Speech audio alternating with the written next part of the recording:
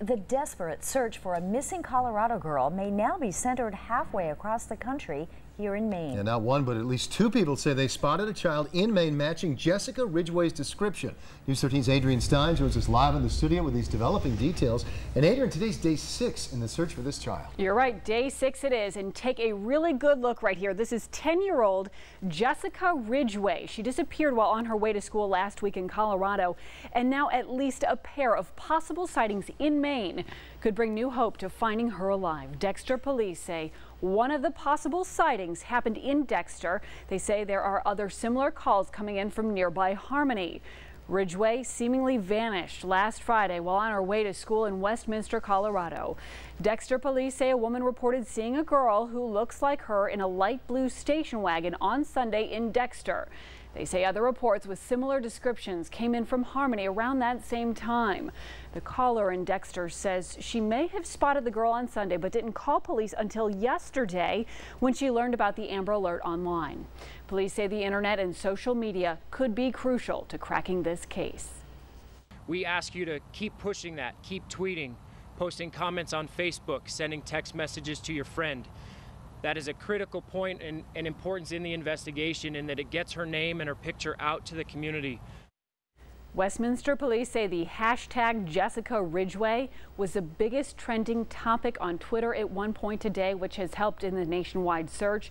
Police have put out an alert for a light blue mid-90s station wagon with what they're calling fancy 5-spoke chrome wheels, possibly with Colorado plates. And if you think you have any information on this case, police do want to hear from you immediately. Reporting live in the studio, Adrian Stein, News 13. I can hope they find her soon. Thanks, Adrian. Well, a judge in York County lifts a gag order on the Kennebunk prostitution case. This means some of the evidence that has been sealed may soon be available to the public. But when? Our Steve Roldan has been following this story closely. He joins us live outside the courthouse in Biddeford. Steve? Well, Kim, that is the big question right now with no real answer. We've been out here all day long waiting for some of those documents to be released, but we're told the judge has to sign off on that request, which as of right now has not happened. I can tell you just yesterday, the judge in the case denied a motion for confidentiality that would have kept key documents in this case, including a client list, confidential. She said Mainers are entitled to know the details of this case. It happened during the arraignment of Mark Strong Sr. and Alexis Wright, who both pled not guilty to over 160 combined counts between both of them. The prosecution says both were running a prostitution operation out of a Zumba studio in Kennebunk and that encounters with clients were secretly recorded. Now, investigators say Wright kept a client list of customers, a list we're told has about over 120 names on it. Strong's attorney says many of those people on the list are prominent people in the community. That list may be included in the documents that are expected to be made public once the judge is officially the judge's request is officially received here at the Maine District Court, which could happen at any time. So no real timeline on that, but we are told that Kennebunk police are prosecuting people on these lists and issuing summons, so they expect to release some of the first names off of this list as soon as this Friday.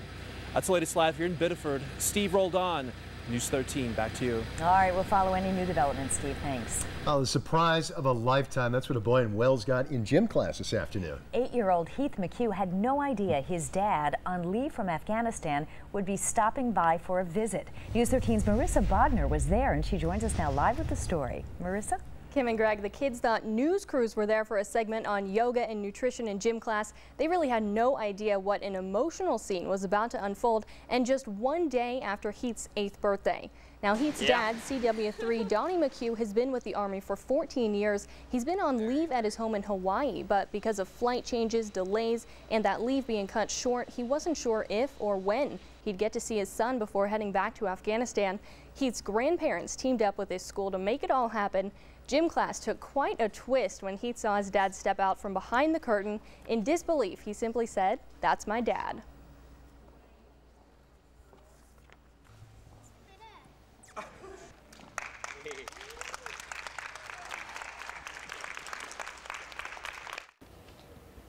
I get to see my dad. Then we all started crying. It was just great. So he's taking off now for a little time with his dad, and we'll hear all about it, I'm sure, tomorrow. There were tears all around, but lots of smiles too. Father and son have just about 24 hours together before McHugh is due back in Afghanistan. They plan to do plenty of belated birthday celebrating. Heath hopes that will be at Chuck E. Cheese. Kim and Greg. I'm guessing he gets whatever he wants. So they'll make that count. Thank you, Marissa.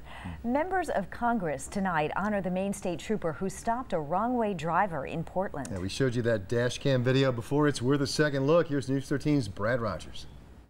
Maine State Trooper Douglas Cropper was on a routine traffic stop when his day went from routine to heroic.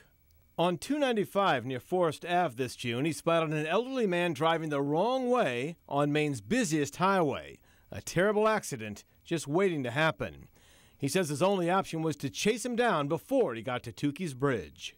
They're all blind curves and blind hills as you're coming around corners and coming over Tukey's itself, and if one car's coming the wrong way, you're never going to see it. Quickly show the video. Before receiving his award, he and others watched the videotape from inside his patrol car as he raced down Marginal Way. Usually we would stay in the right lane of traffic and just get people to move over, but there wasn't enough time for it. The Franklin Arterial on-ramp was his last shot.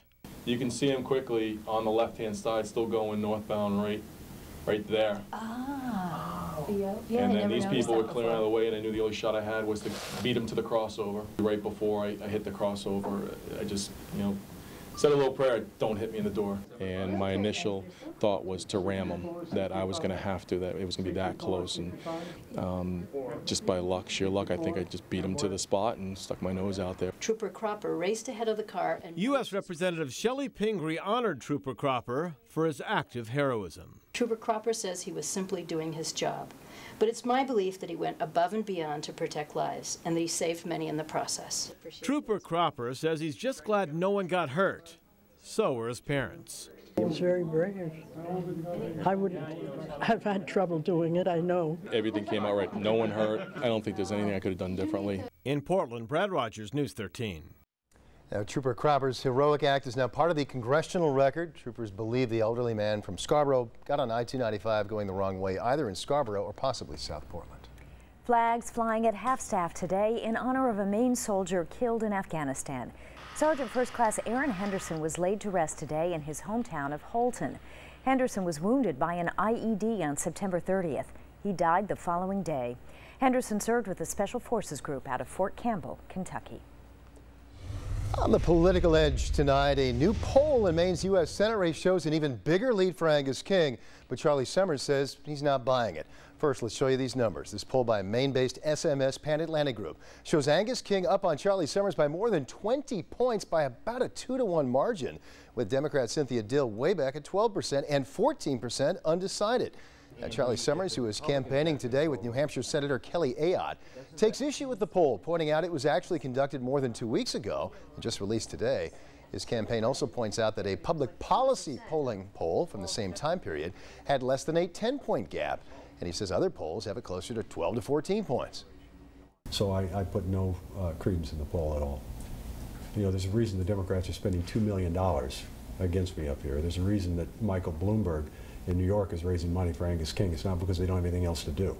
It's because they know that we're coming and we know that we're going to overtake them. Hey, this is a race. It's an important race.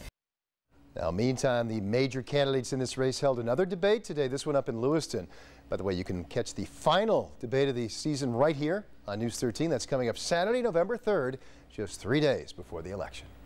On the Crime Watch tonight, police arrest a Saco man and charge him with several crimes after an incident this morning in Scarborough. 26-year-old Aaron Guzzi was arrested after allegedly waving a gun at a woman in traffic this morning. Scarborough police say they caught up with him a short time later and allegedly found 6 ounces of marijuana in the vehicle in which he was riding. A woman who police say was driving that car was not charged. Now, your Weather Authority forecast with Charlie DePresti. Welcome back, everyone. Another lousy day here in vacation land. We had cloudy skies. We never broke into any sun. And of course, we had the showers move in a little earlier than anticipated. Now, I'm happy that the sun will return tomorrow. I think you are as well. We'll have breezy conditions. Temps tomorrow will again struggle to get out of the 50s. Let's take a look at that 3-day forecast. Upper 50s tomorrow. The only fly in the ointment for tomorrow will be the wind gusting at times 25 to 35 miles per hour. Get your rakes ready.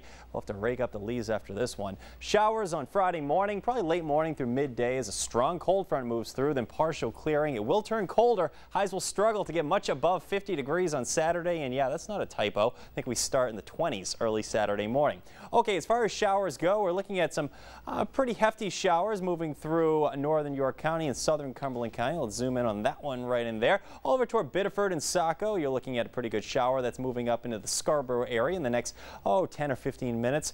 North of Portland, over toward Falmouth, Yarmouth, Cumberland, heading back into to the west, actually toward Gorham, even Windham. You're looking at a few showers there. As we head up to the radar site there in Gray, New Gloucester, you're looking at a few showers there. So on and off showers through about midnight or so.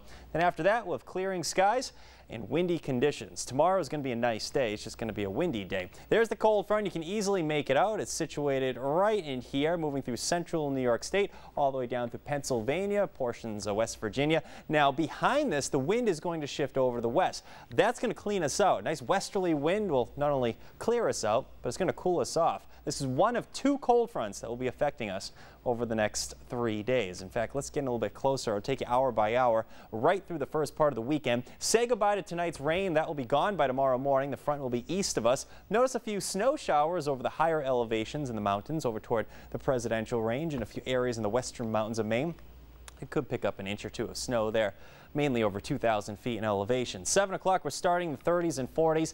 Afternoon highs tomorrow should easily warm into the mid to upper 50s. It's going to be a nice day, but again, the big story tomorrow will be that wind out of the west gusting over 30 miles per hour. More clouds roll in late tomorrow night. Here's the real cold front. This one means business. A round of showers moves through probably late morning on Friday. I think it clears the coast just in time to see a little sunshine return during the afternoon. Friday afternoon looks okay. It's just going to turn cooler and windy again. Notice snow showers, more widespread snow showers. You head back in the mountains. A few more inches of snow are possible, over 2,000 feet in elevation.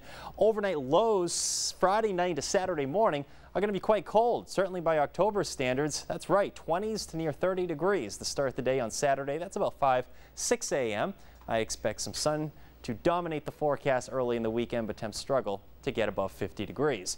Okay, our next round of showers again Friday morning with a cold front. After that, next round of rain will be on Sunday.